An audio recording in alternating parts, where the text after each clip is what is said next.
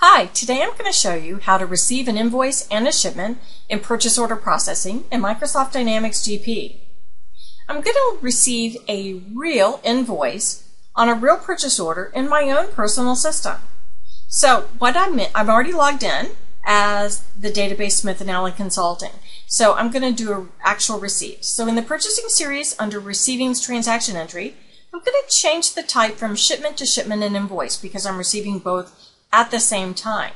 Once I tab past that, I get a receipt number, and the receipt number is just a unique identifier to distinguish one receipt from the next.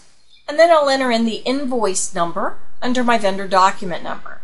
And then I'll enter in the invoice date under the date. Now I'm going to post this transaction immediately, so I'm not going to put it in a batch, but I will enter in my vendor, and my vendor ID is Quill.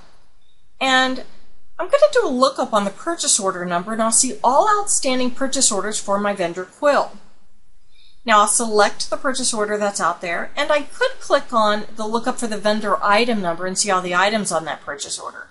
Another way I could have selected the purchase order is to click Auto Receive at the top and then select which items on which purchase orders I want. So I've selected supplies, but the actual invoice is a penny different than the purchase order, so I'm going to enter in the actual amount of the invoice. I'm going to open up my distribution window to verify that the right account number is used, and I am expensing, in this case, my fixed allocation account for supplies, so that's correct, so I'll click OK. Now, I can also change the reference in the General Ledger Transaction Entry window right here if I want to, but I'll let this one default. Click OK and Post. And once I close the window out, the posting process will begin. So now it should be posted in my Payables Transaction module. Now, one thing that you might want to run on a regular basis is this Remove Completed Purchase Orders. It's under Routines.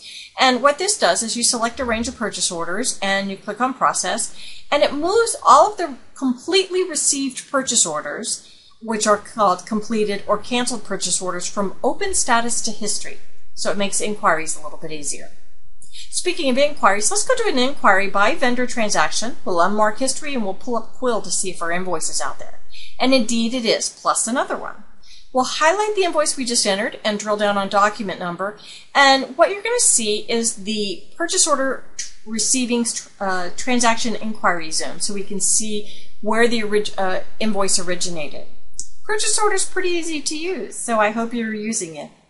Hope this helps. Thanks.